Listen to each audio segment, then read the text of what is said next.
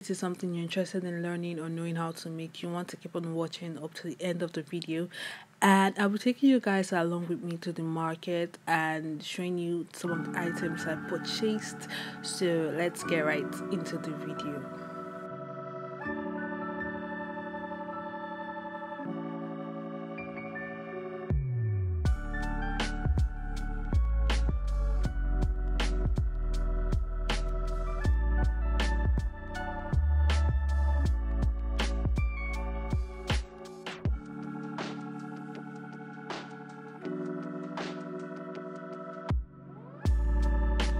So these are the items I purchased at the market. I got about 3 zippers, wording to pad the outfit I'll be making, black lining, and this is the fabric that my client gave to me.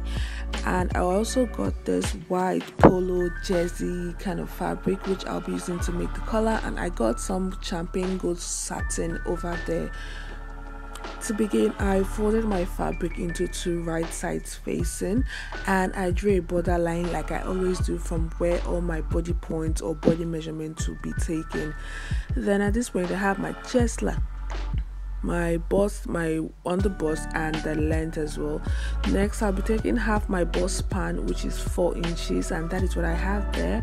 And from that 4-inch point I marked 1.5 inches towards the side front to create the dart for the bottom piece. Next I'll be taking the dart along the armhole because this is going to be a princess dart. If you do not know how to draft a princess dart, I have a detailed video on the channel, do check it out. Okay, now for the neckline, I'll be using a neckline that is 2 inches wide and 2.5 inches deep. So I'll be cutting 2 inches wide and 2.5 inches deep for the neckline.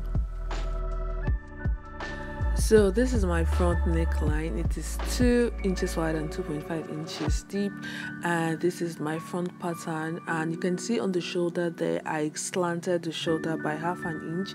Then I took a quarter of my body measurement on the side, ensuring to replace all the darts like I would always do, and I went ahead to cut it out, and this is what the front plan looks like. Like I said, I have a detailed video on how to do a princess dart on the channel, so do check it out. Then for the back, I basically drew out the dart lines like I did in my princess dart tutorial. That's my bust, the under bust, the length. Then for the back, I added 1 inch to the length as opposed to the front, so the back is 1 inch longer at this point.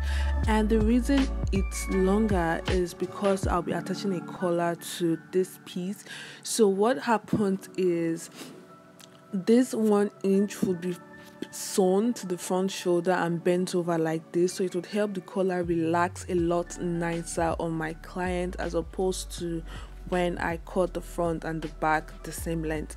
So this would ensure that it doesn't choke my client, the outfit is not dragging up or choking my client or anything like that.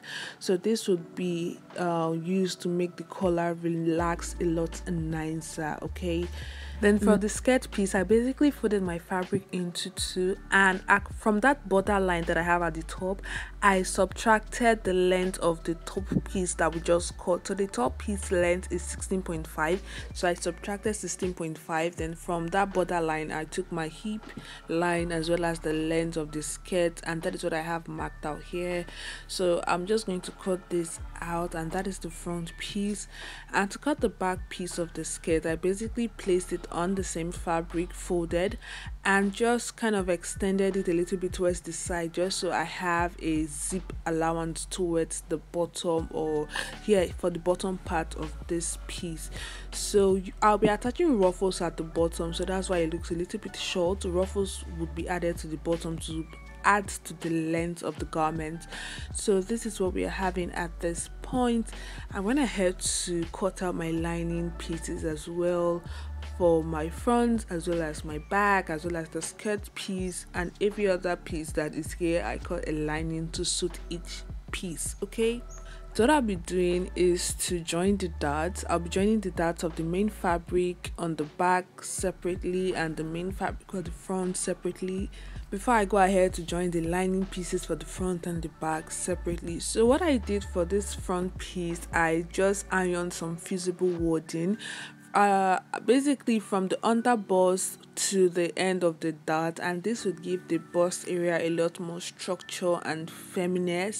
Yes, so that is what I have there. So what I'll be doing now is to join the darts on the main fabric separately and on the lining fabric separately. You should see my bustier tutorial, you would understand how to do this a lot better. Okay, so this is the main fabric after it has been sewn on the dart sides. So what I'll be doing next, I basically repeated the same thing for the lining. So what I'll be doing next is to place the lining right sides facing onto the main piece of my front and just stitch the sides, just stitch the sides of the lining to the sides of the main fabric. I did the same thing for the back piece. As you can see, the sides are sewn in, and yeah, I'm just gonna go do that for my front piece as well. After sewing it, this is what it looks like. You can see the edges are inside on the sides, then every other part is pretty raw, or every other edge is exposed except that on the sides. Moving over to the skirt, I went ahead to do the same thing on the skirt pieces. As you can see, I used the lining to turn the sides, then I took my darts on the back and on the front as well. So you can see the zipper allowance and the side seams, or the side area, is pretty turned, just the bottom and the top edge that are exposed, and that is because I'll be attaching ruffles to the bottom and attaching this lower part of the skirt to the upper part of the garment that we just created, or we just stitched all together. Okay, so I went ahead to sew the bottom part of the skirt to the upper part of the garment, so we have like our piece coming together. I stitched along the waist area, like you can see. Then this is the poly fabric that I'll be using for the collar. You can see it has like a two-way stretch, so I'll be cutting along the grain lines that do not stretch, just to hold my collar a lot firm. And after joining your collars together, we recommend you measure along the collar from end to end, and also take your client's neck measurement. So my client's neck measurement is 15 inches actually, so I have 1 inch for zipper on either side, so I'll be adding that to the 15, so that will be 17 inches, then 1 extra inch for ease so it doesn't choke my client, so 18 inches. So I measured around my neckline from end to end, and it's 18 inches. So just in case your neckline is not up to what you have for your client, or for the ease or zipper allowance, you might want to trim just a little teeny bit to meet up that measurement. So you don't want to over trim so it doesn't come too deep or too open. So when that is done, I'm just going to fold my fabric into two along the side that doesn't stretch, depending on the kind of fabric you're using, like I said. Then I'm going to mark 9 inches on folds, because that's going to be half of my 18 inches for the neck. I'm going to mark ½ inch on fold. Then when that is done, I'll be creating the base and raising that base by 1.5 inch upwards. You can do anything from 1.5 to 1 inch. So that is the base that I have at the bottom. It is 1.5 inches wide and 9 inches long. Then from the top of the base, I went up by 2.5 inches to create the lapel. So that is what I have at the top there. It is 2.5 inches towards the top, and it is 1 inch shorter than the base. So the lapel is 8 inches long and 2.5 inches wide. Then from one end towards the end of the lapel, I extended it by ½ inch and connected it back into the base, just to create that slant that I have at the front there. So my base is 9 inches long and 1.5 inches wide, and my lapel is 2.5 inches wide and 8 inches long at the bottom and 8.5 inches long at the top because of the slant. Then I cut out all the pieces. I have 2 pieces for my base and I have 4 pieces for my lapel. So this is my base piece and there are 2. My lapel pieces are 2 are four. My lapel pieces are for 2 pairs, so I'll be pairing them in twos. I'll be making 2 pairs of each, and I'll be pairing them together like so. So once I pair, make a pair of each lapel, I'll be stitching it down from this point here all the way to the top of the slant and all the way to the top of the collar and down the side as well.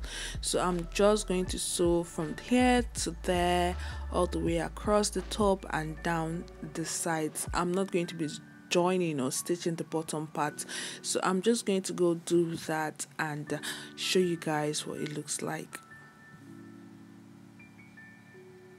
So this is what it looks like after it is stitched. This is my lapel, or this is just a piece of the lapel, and when I turn right sides out, it should look something like this. Then I went ahead to stop stitch the bottom after, you know, turning it right sides out, and I made a notch at the center of my collar base, just so I have a guide as to where to place my collar. So I'm just going to place one piece of the lapel onto the notch and place the other piece as close as possible to where I placed the first one, but you do not want them to overlap or touch each other. Sorry, you do not want them to overlap or touch each other. They should just be close. But don't let them touch. They should not touch each other. So what I'll be doing next is to place the other piece of my collar base right onto that. So what this does, it kind of puts the lapel in between the collar base, and just so when I sew, all the seams are hidden and, you know, not visible. So I'll be sewing from that side all the way to the top and down the other side as well. So I'll be sewing from end to top to end again, and when I turn right sides out, it should look something like this. I went ahead to give it a good press just to lay all the seams down, and this is what I have it looking like at this point. Next up, I went ahead to pin a piece of my collar base to the wrong side of the neckline. So I have it pinned from end to end, and I'm pinning on the wrong side first, so I'll go ahead and stitch that down. After stitching, this is what it looks like. You can see the collar is already coming to life. Then I'll be folding in this front part of the collar base inwards and just top stitch along the entire neckline. So I held it down with pins. You might want to do this just so it holds everything in place, and I'll be ensuring that all the previous stitches are hidden using this white base here. So this is my sleeve, and I cut out this band that is 3 inches wide, and it basically goes across the length of, or the width of, my sleeve. Then I pinned the bottom together, and I'm just going to sew along that pinned area at the bottom. Having sewn it, I turned it right sides out, so it was sewn on the wrong side. So now I'm turning it right sides out, and this is what it looks like. And you can see that those seams, or that seam is inside, is locked in. So for the top edge, I'm just going to fold it in. Like you can see that I've already started doing that. I'm just going to fold the top edge in and top stitch, and it should come out looking like this. So this is what we have for the sleeve of this garment. Then I went ahead to attach the ruffles at the bottom, and that is basically it, you guys. It's super easy, super simple. Give this video a thumbs up if you enjoyed the video, and subscribe if you haven't subscribed already to join the family, and share this video as much as you want. So see you guys in my next video. Bye.